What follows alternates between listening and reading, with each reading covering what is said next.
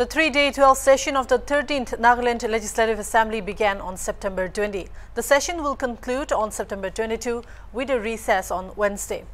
During the business session, reports are taken up which include reporting on the assent to bills. Other businesses include obituary reference, question hour, laying of reports and presentation of Assembly Committee reports and calling attention to matters of urgent public importance under Rule 54. The 12th session of 13th Nagaland Legislative Assembly commenced today in Kohima. The three-day-long session will continue till September 22nd, where the session will witness reporting on assent to bills, obituary reference, questions, laying of annual administrative reports, annual reports, laying of rules, regulation, Assembly Committee reports, introduction of government bills, C&AG reports.